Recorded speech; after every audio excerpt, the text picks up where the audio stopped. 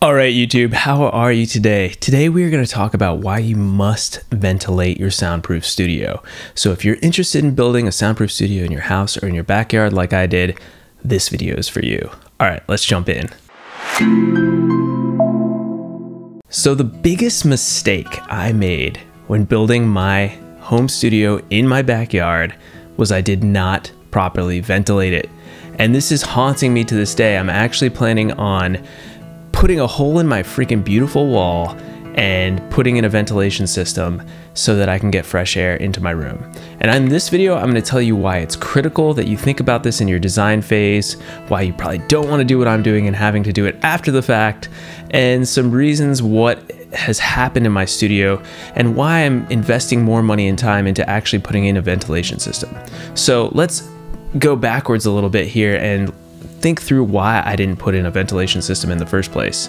So I got some really bad advice from somebody I trusted, which was that since my studio is outside and there's a door directly opening to the outside, that I would get plenty of fresh air every time I open the door.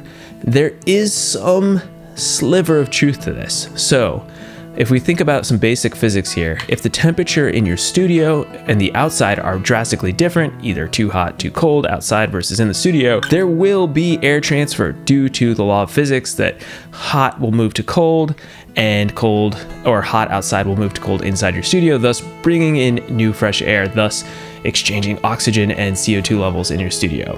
However, for many months of the year here in Nashville where I built this, those two temperatures are really close to being exactly the same. Therefore, without a fan, there is literally no air transfer in my studio.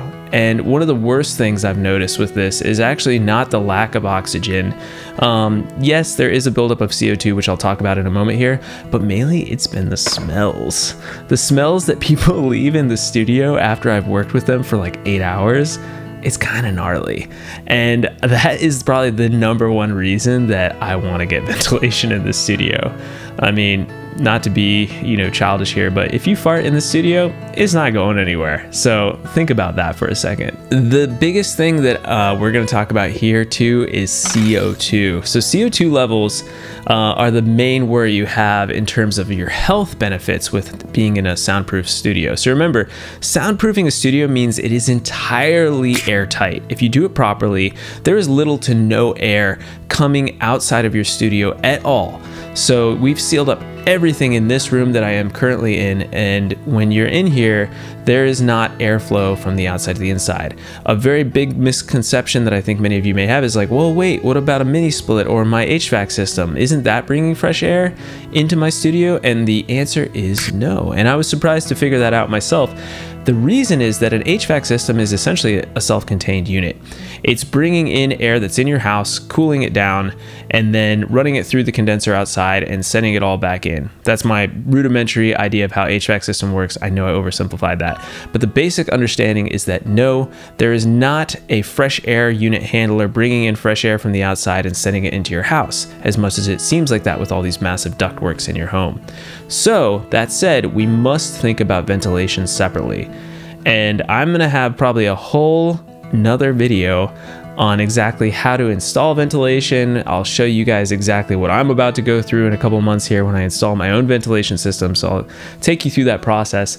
But just right now, the main thing I want you to know is that you must put in ventilation. Don't even question it. Don't even do the stupid thing that I did, which is like, I don't need ventilation.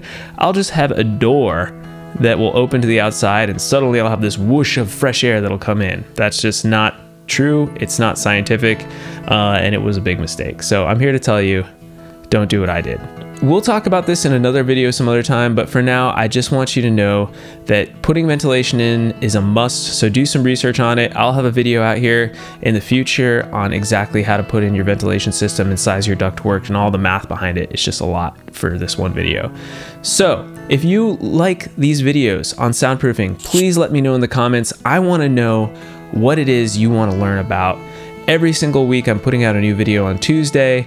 I've got some courses. I have a free course in the description below on how to soundproof. I've got a much bigger course coming soon. So if you want to be a part of this incredible community we have, then definitely check out that free soundproofing course.